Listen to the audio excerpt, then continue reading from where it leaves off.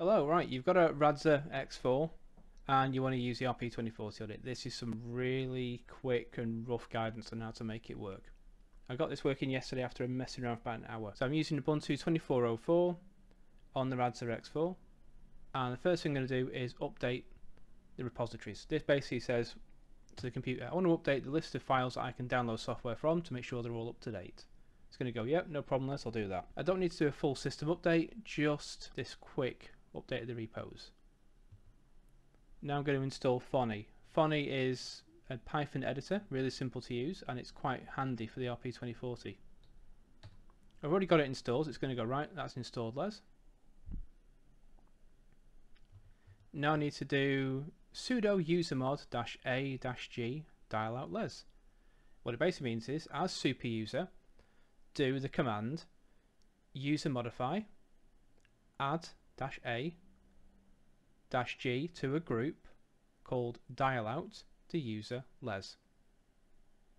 So I'm called Les, so you change your name to whatever it is, unless it's Les and hello fellow Les. That puts a Les user in a dialout group, and that means that Les can then use serial communications on the Radxa X4 to communicate with the embedded RP2040. So let's do that now, there you go.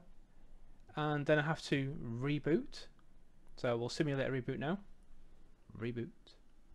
So now I need to put this RP2040 into bootloader mode.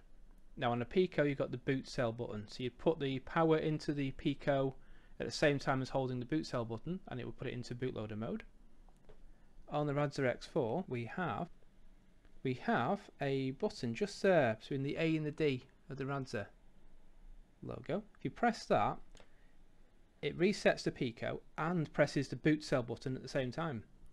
So the Pico, the RP2040, will appear as a USB device, just like a normal Pico. And then you would go to the Raspberry Pi Pico website, which pops up in the volume, the drive that appears as an HTML file. Double click on that, go to MicroPython, download the latest MicroPython for the Pico, copy the UF2 file over onto the Pico, and it will reset, and you'll have a Pico, an RP2040 embedded into the Radxa X4. But then how do we talk to it? Well, that's where Phony comes into it.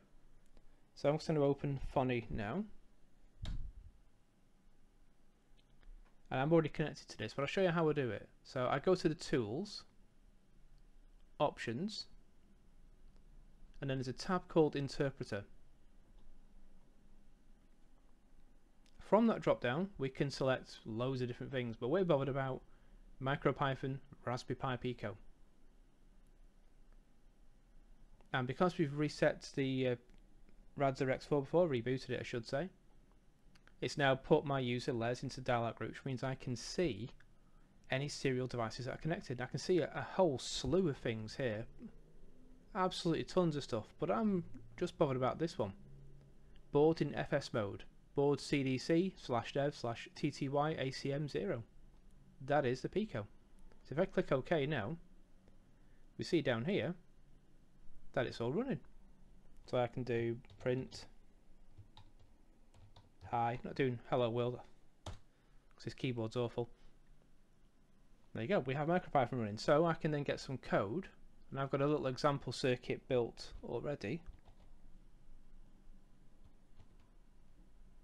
And I'm going to save that to the Pico as test.py. Yeah, original, I know. And then I'm going to click on run, and we'll see the LEDs here changing colour. If I go to the big overhead camera, you can see it even easier. And if I put a diffuser, even easier still. There we are. So that's us using the RP2040 embedded into the Radxa X4. Quick and rough instructions. Cheers.